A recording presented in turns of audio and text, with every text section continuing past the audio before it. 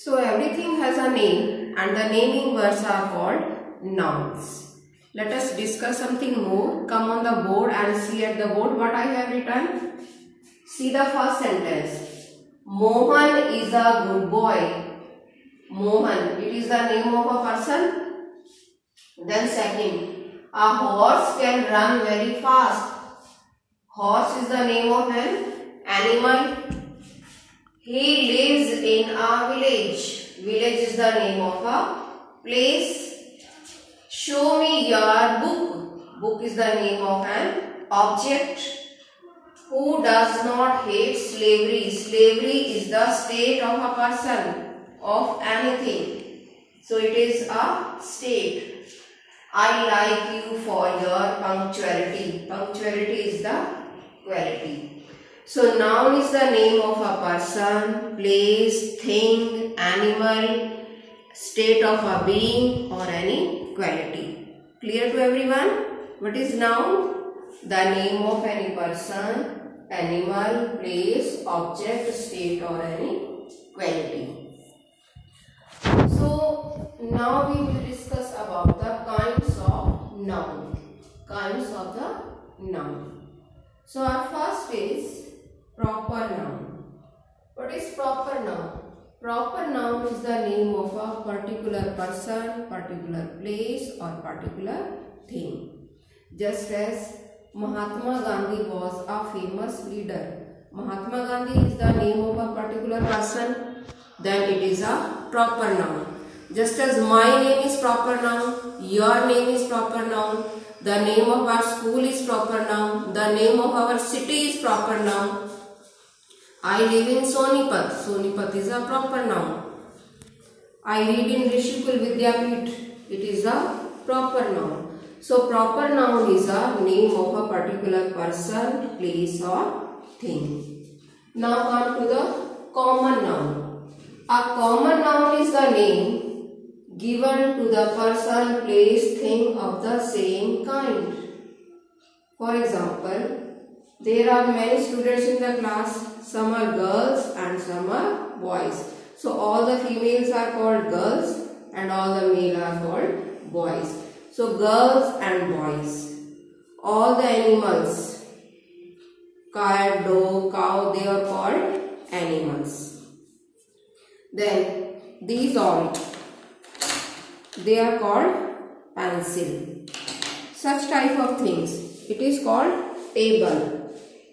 They are called marker. So they are the common name of the same kind of things.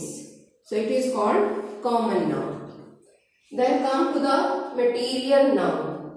Material noun is a substance out of that things are made. You see these are my earrings. They are made of gold.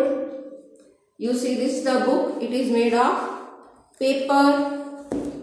This table is made of wood. So wood, gold and paper, they are material noun because they are the substance out of that things are made. Now come to the collective noun. Collective noun means it is the group.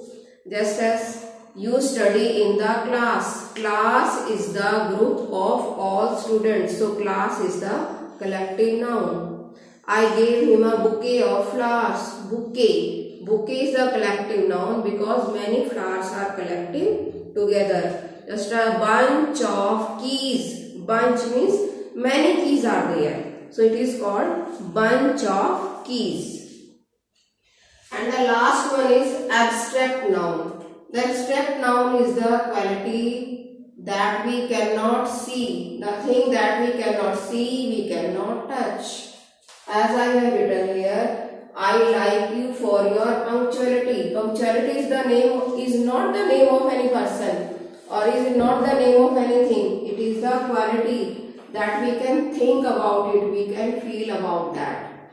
That this person is punctual. We can think about that. It is the quality. So I think the kinds of noun is clear to you.